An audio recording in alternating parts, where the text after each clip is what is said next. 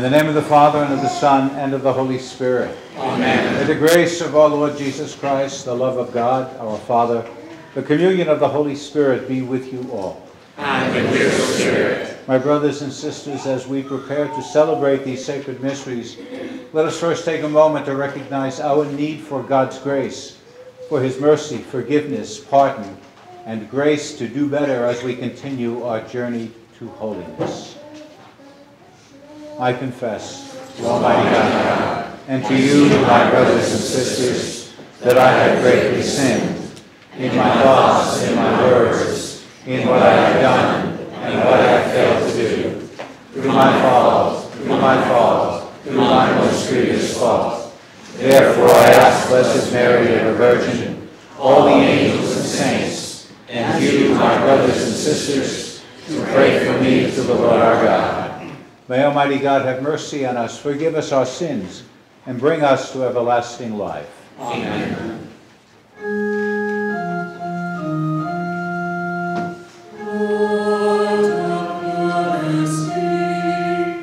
Lord, have mercy. Christ, have mercy.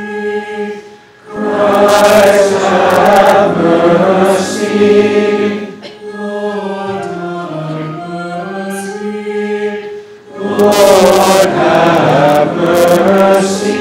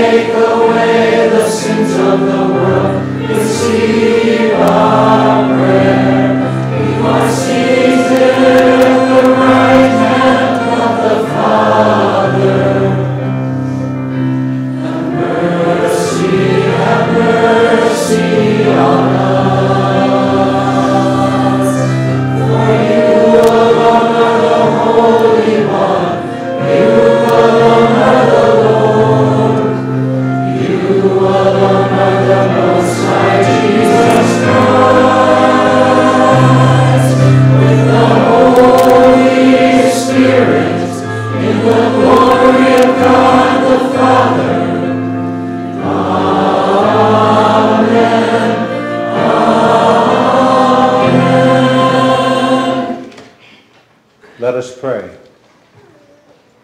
May your people exult forever, O God, in renewed youthfulness of spirit, so that rejoicing now in the restored glory of our adoption, we may look forward in confident hope to the rejoicing of the day of resurrection. Through our Lord Jesus Christ, your Son, who lives and reigns with you in the unity of the Holy Spirit, God, forever and ever. Amen. Amen.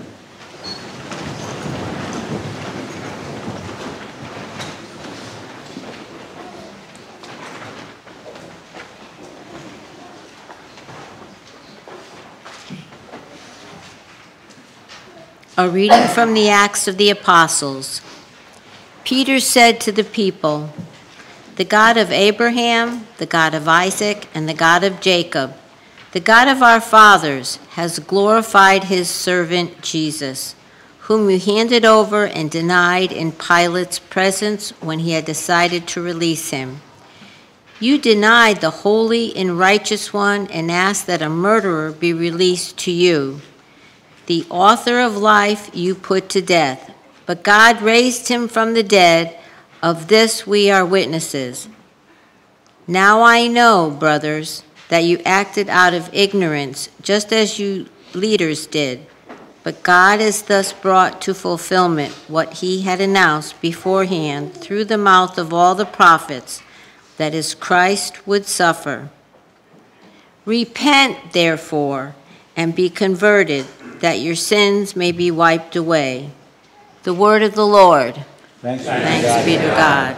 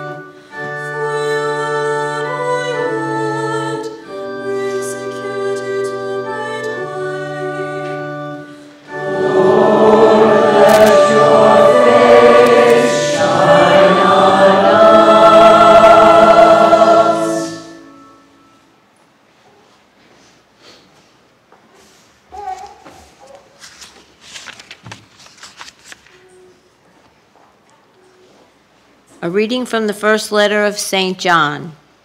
My children, I am writing this to you so that you may not commit sin. But if anyone does sin, we have an advocate with the Father, Jesus Christ, the righteous one.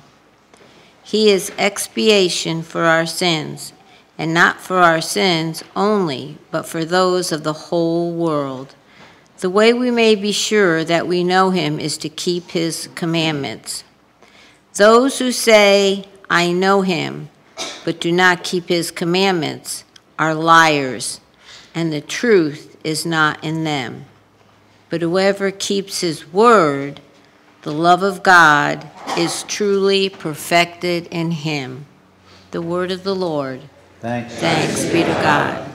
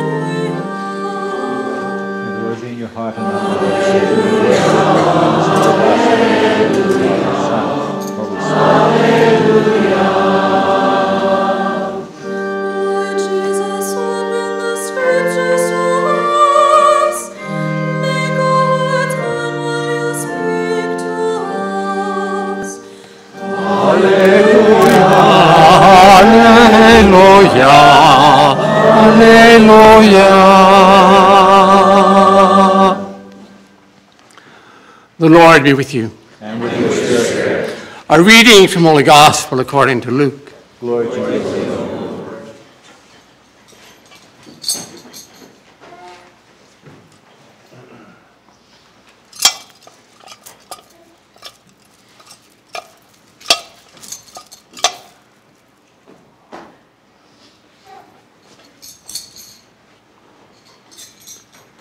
The two disciples recounted what had taken place on the way and how Jesus was known to them in the breaking of the bread. While they were still speaking about this, he stood in their midst and said to them, "Peace be with you." But they were startled and terrified and thought that they were seeing a ghost. Then he said to them, "Why are you troubled? And why do questions arise in your hearts? Look at my hands and my feet, that it is I myself. Touch me and see, because a ghost does not have flesh and bones, as you can see I have." And as he said this, he showed them his hands and his feet. While they were still incredulous for joy and were amazed, he asked them, "Have you anything here to eat?" They gave him a piece of baked fish. He took it and ate it in front of them. He said to them, "These are my words that I spoke to you while I was still with you, that everything written about me in the law of Moses and in the prophets and Psalms must be fulfilled." Then he opened their minds to understand the scriptures. And he said to them, "Thus it is written that the Christ would suffer and rise from the dead on the third day, and that repentance for the forgiveness of sins would be preached in his name to all the nations, beginning from Jerusalem. You are witnesses of these things." The Gospel of the Lord. Praise to you, Lord Jesus Christ.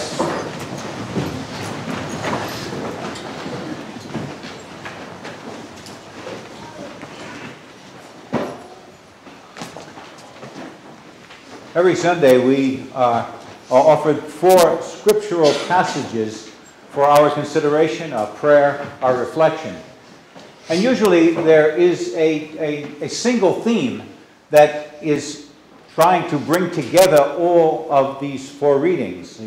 Usually an Old Testament, although during Easter time we don't see an Old Testament reading except in the Psalms, and a Psalm and New Testament reading and a Gospel. And this particular week, there is a theme that is very, very prevalent, very, very obvious. It's not subtle at all. And it's found in our reading from the letter of John, the actual words of the reading in the letter of John. Jesus Christ is the expiation for our sins, not only our sins, but the sins of the whole world.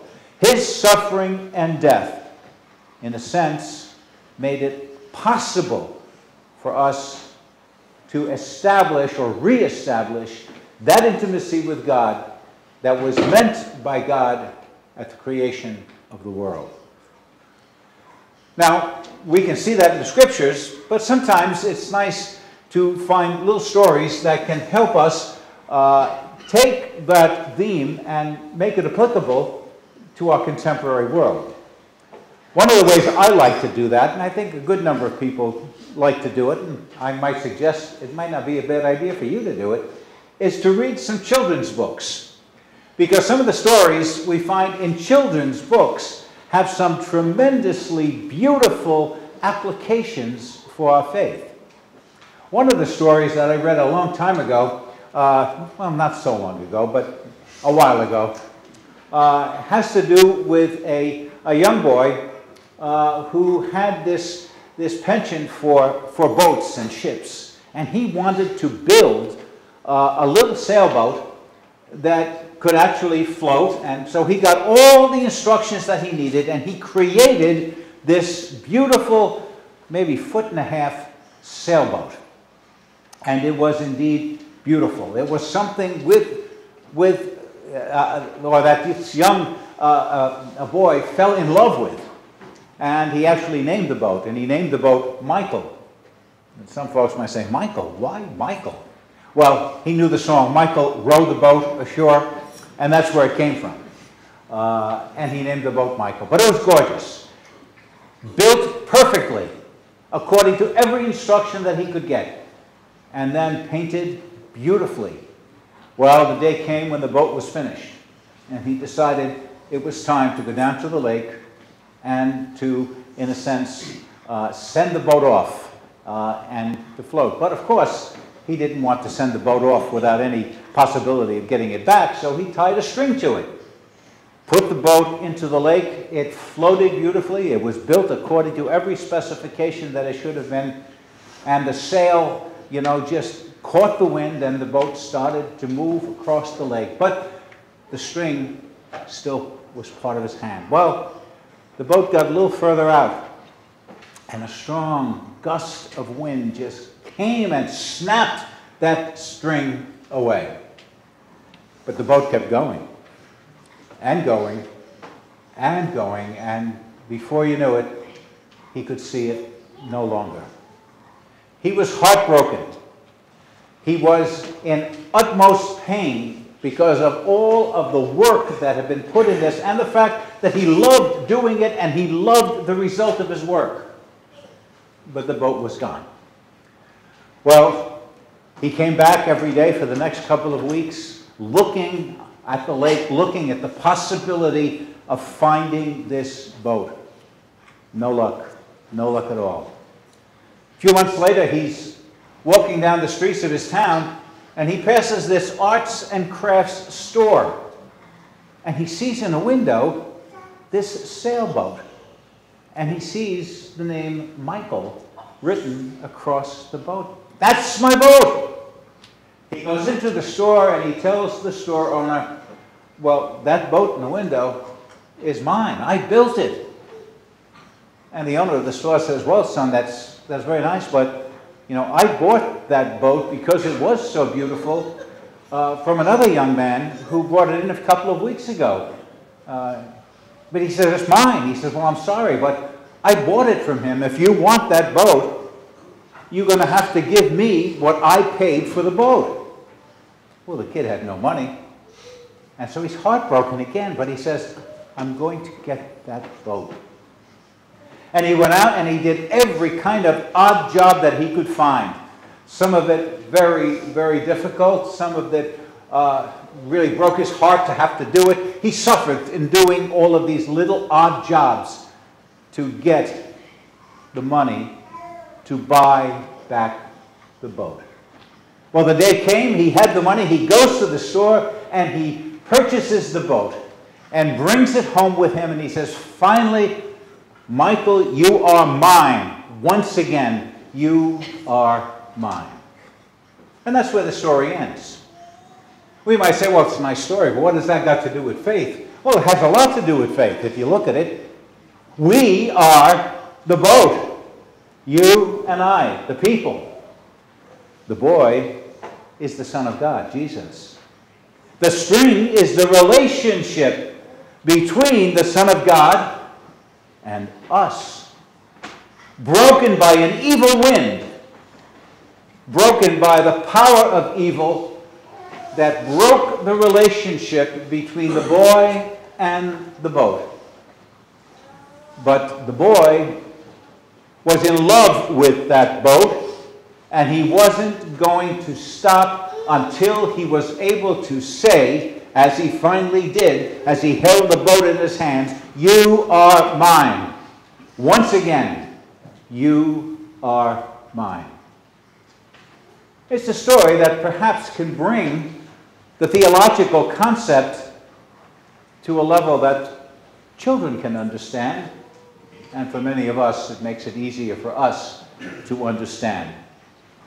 You know, sometimes our faith gets written about in so many ways that it's rather difficult to understand. I don't know how many of you would know some of the, theologians of the last century. I think of Karl Rahner, who I had to study when I was in seminary, and I think now that Karl Rahner is in heaven having conversations with Jesus, trying to explain to Jesus what he meant when he wrote all of the stuff in this theology book. But the story is basically simple. But if we listen to the words of today's gospel at the end, there is a call of Jesus to the apostles for repentance. In other words, there is something that is expected of those who have been found and redeemed, where God can say, once again, you are mine. There is something that God expects. What is it that God wants of us? Well, people have written all kinds of things and preached all kinds of ways in which we can respond to God. One of the ways that I have found most pertinent for myself comes from one of the books of the Bible. And I might suggest you might want to look at it. It's the book in the Old Testament from the prophet Micah. Now, some of you might be saying, Micah, who is the prophet Micah? Some of us may never have heard of him. Oh, we know of Isaiah because we hear the readings all the time. We know the prophet Jeremiah. We've heard that story. And Micah was a prophet, a contemporary of Isaiah and Jeremiah. And his prophetic book is very short. It's only about 7 or 8 chapters. But it sort of portrays the story of God's people in a broken relationship with God, and a relationship that is restored with God. And then the prophet in chapter 7. No, chapter 6, the 7th verse. The 7th verse of chapter 6. The prophet answers the question that has been given.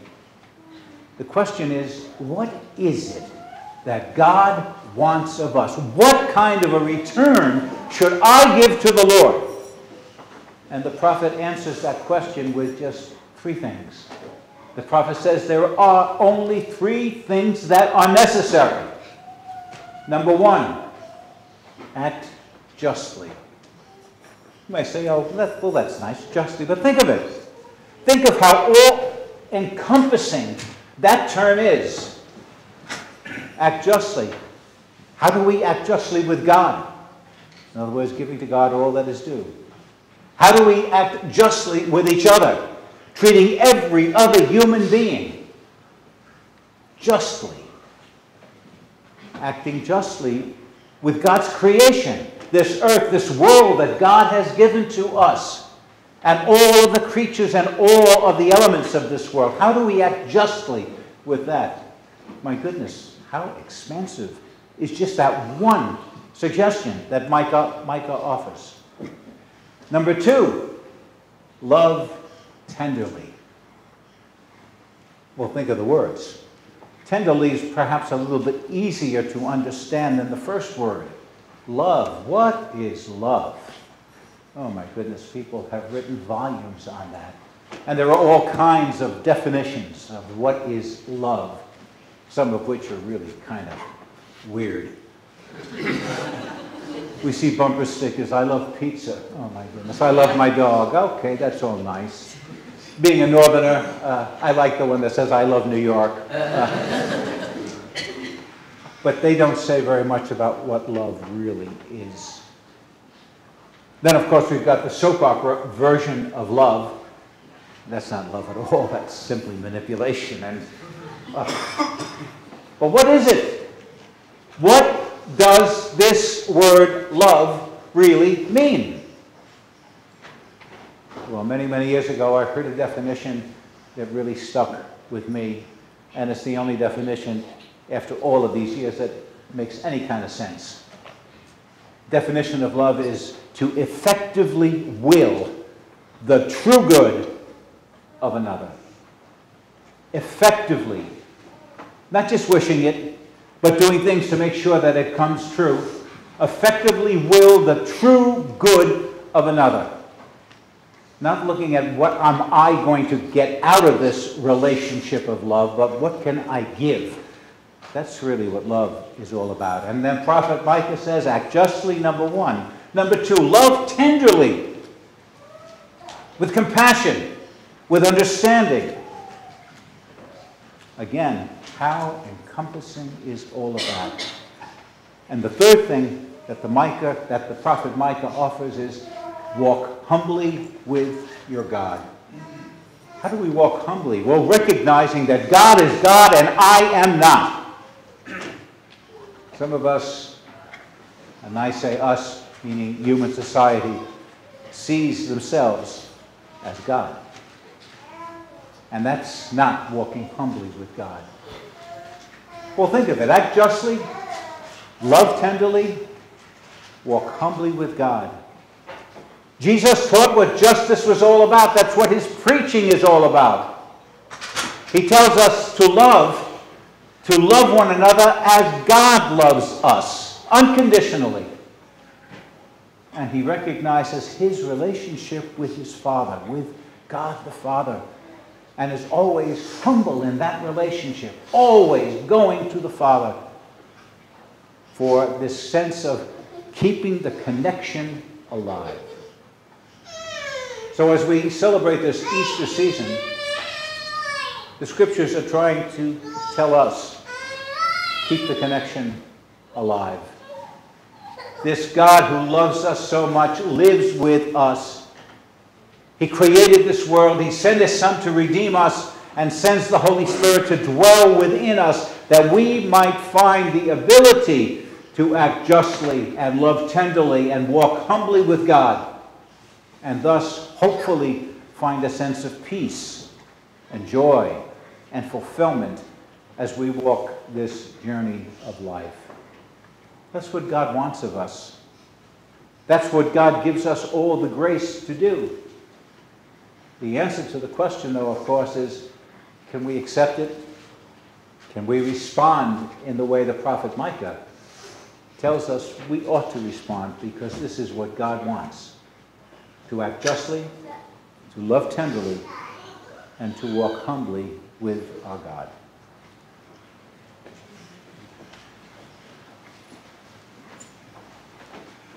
Let us profess our faith.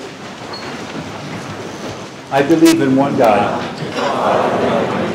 maker of heaven and earth, of all things visible and invisible.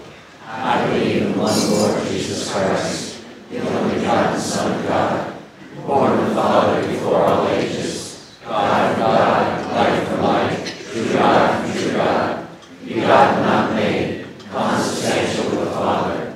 Through him all things were made. For us men, for our salvation, he came down from heaven. And by the Holy Spirit was incarnate of the Virgin Mary and became man. For our sake he was crucified under Pontius Pilate. He suffered death and was buried, and rose again on the third day, in accordance with the Scriptures. He ascended into heaven, and is seated at the right hand of the Father. He will come again in glory to judge the living and the dead, and his kingdom will have no end. I believe in the Holy Spirit, the Lord, the giver of life, who proceeds from the Father and the Son, who with the Father and the Son is adored and glorified, who has spoken through the prophets. I believe in one holy Catholic and apostolic Church. I confess my baptism for the forgiveness of sins. I look forward to the resurrection of the dead and the life of the world to come. Amen. as people of faith, we seek to dwell in the house of the Lord. With confidence that God will hear our prayers, let us now present our petitions. For the church throughout the world, that through her teachings and witness, many may embrace the truth of Jesus, we pray to the Lord. Lord, hear our prayer.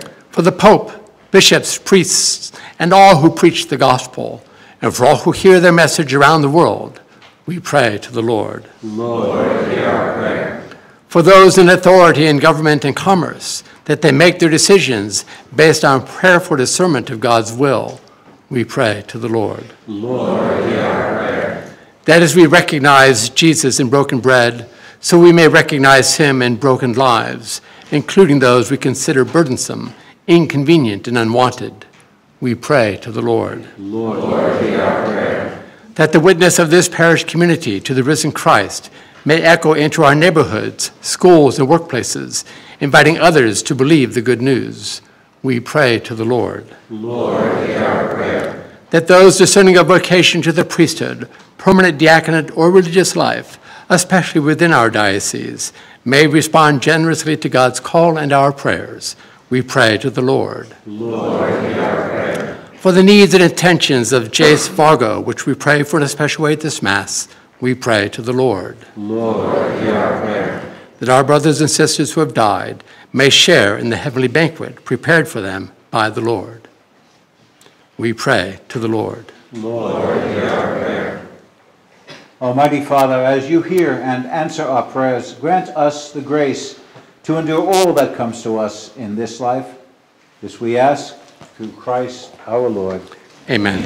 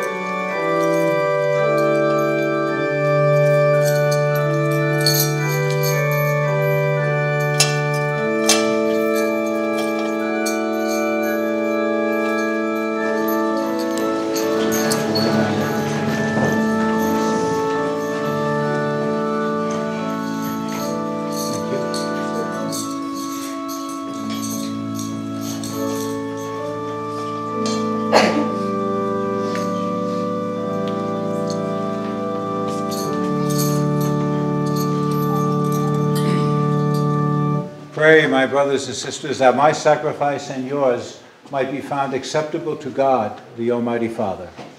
May the Lord accept sacrifice at your hands for the praise and glory of his name, for our good and of all his holy church. Receive, O Lord, we pray, these offerings of your exultant church, and as you have given her cause for such great gladness, grant also that the gifts we bring may bear fruit in perpetual happiness. Through Christ our Lord. Amen. The Lord be with you.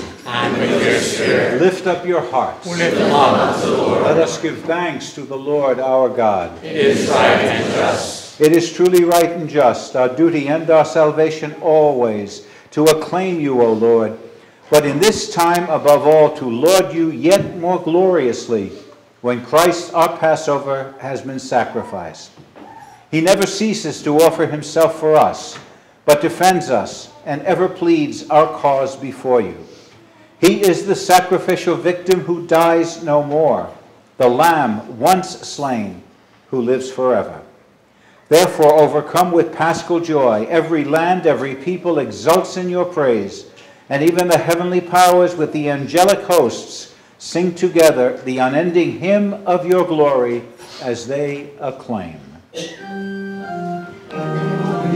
Holy, holy, Lord God of hosts, heaven and earth are full of your glory. Hosanna in the highest, Hosanna in the highest. Blessed is he who comes in the name of the Lord. Hosanna in the highest. Hosanna in the highest.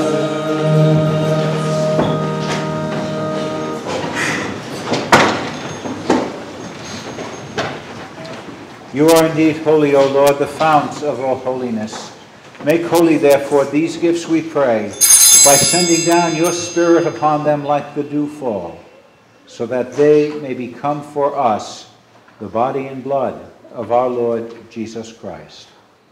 At the time he was betrayed and entered willingly into his passion, he took bread and, giving thanks, broke it and gave it to his disciples, saying, "Take this, all of you, and eat of it, for this is my body, which will be given up for you."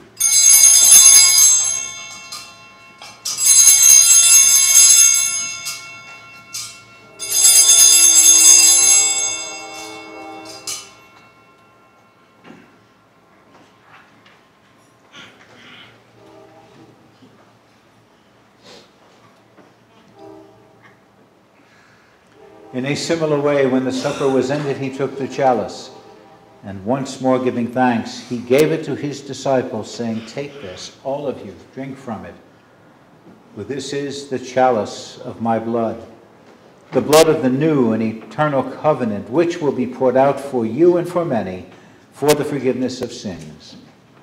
Do this in memory of me."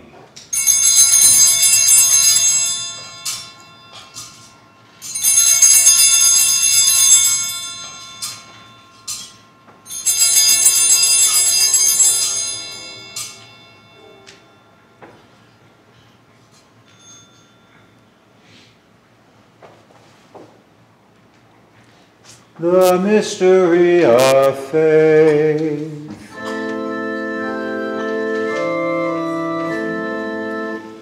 We proclaim your death, O Lord, and profess your resurrection until you come again. Therefore, as we celebrate the memorial of his death and resurrection, we offer you, O Lord, the bread of life and the chalice of salvation, giving thanks that you have held us worthy to be in your presence and minister to you. Humbly we pray that, partaking of the body and blood of Christ, we may be gathered into one by the Holy Spirit.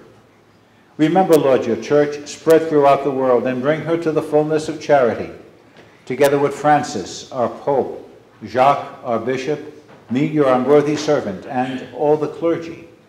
Remember also our brothers and sisters who have fallen asleep in the hope of the resurrection, and all those who have died in your mercy. Welcome them into the light of your face. Have mercy on us all, we pray, that with the Blessed Virgin Mary, Mother of God, with Blessed Joseph, her spouse, with the blessed apostles, with St. Thomas More and all the saints who have pleased you throughout the ages, we may merit to be co-heirs to eternal life, and may praise and glorify you through your Son, Jesus Christ. Through him, with him, in him, O God, Almighty Father, in the unity of the Holy Spirit, all glory and honor is yours forever and ever.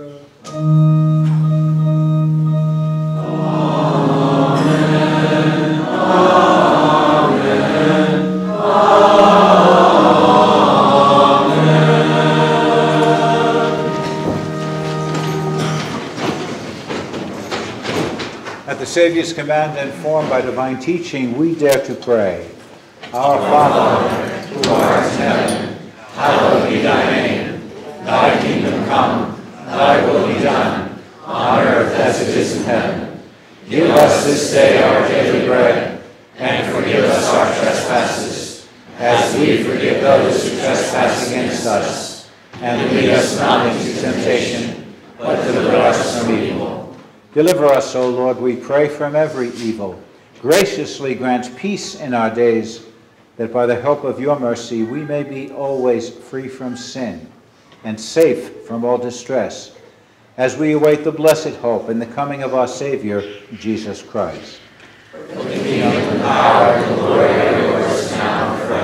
Lord Jesus Christ, who said to your apostles, "Peace I leave you, my peace I give you," look not on our sins, but on the faith of your church, and graciously grant her peace and unity in accordance with your will, who live and reign forever and ever. Amen. May the peace of the Lord Jesus be with you always. And with your spirit. Let us offer each other the sign of peace.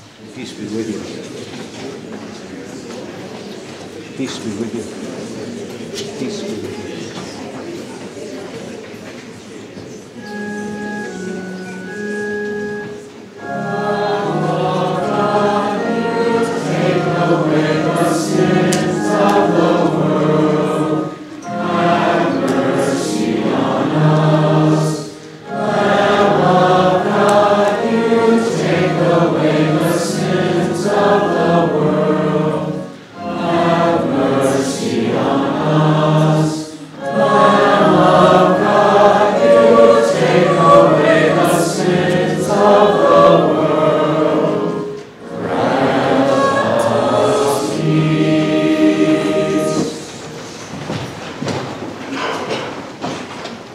Behold the Lamb of God.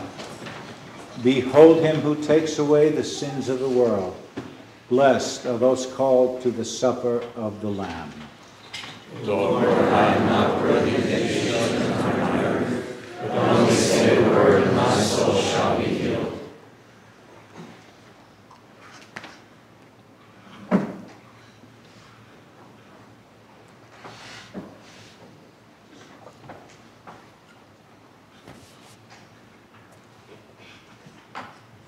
The body of Christ. The blood of Christ.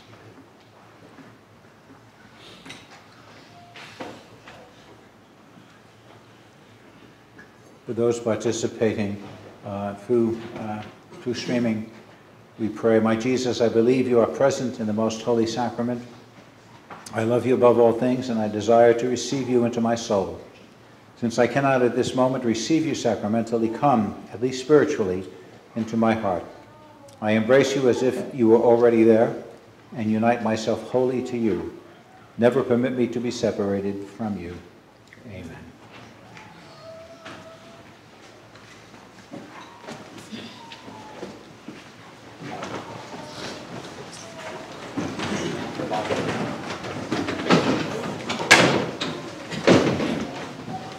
The body of Christ.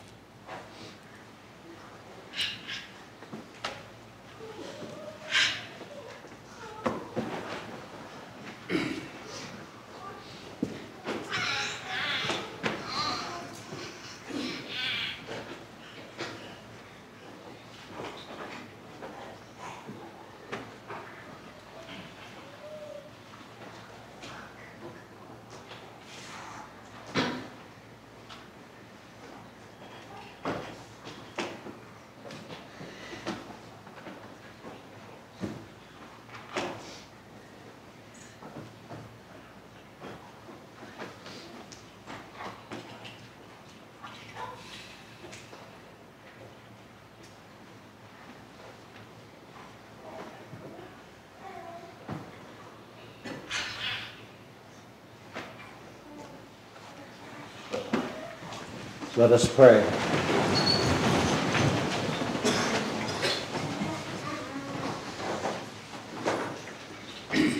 Look with kindness upon your people, O Lord, and grant, we pray, that those you were pleased to renew by eternal mysteries may attain in their flesh the incorruptible glory of the resurrection. Through Christ our Lord. Amen. Briefly, for you college students, we have hamburgers and fixins for Sunday service this evening, provided by the Knights. So please come join us after the 5 p.m. Mass. Get here about 5 minutes to 6. Get the first hot burgers. Please pray for our retreatants for the spring retreat that are returning home very soon, for safe travels and spiritual depth and growth as they ponder what they received this past weekend. And special thanks to Bishop Giuliani for celebrating with us this weekend. I never get an invitation from Father Rhett to that 5 o'clock Mass with the meal. He tells me, go home after the 11. The Lord be with you. And with your spirit. May Almighty God bless you, the Father, the Son, and the Holy Spirit. Amen. Go in peace. Glorify the Lord by your life. Thanks be to God.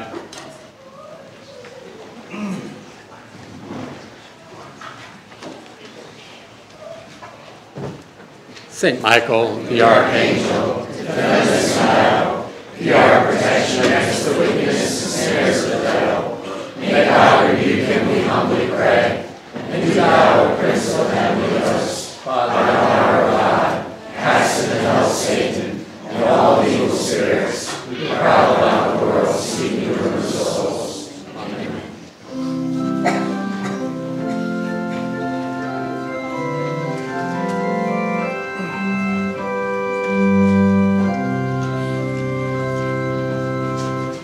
Jesus Christ is risen today.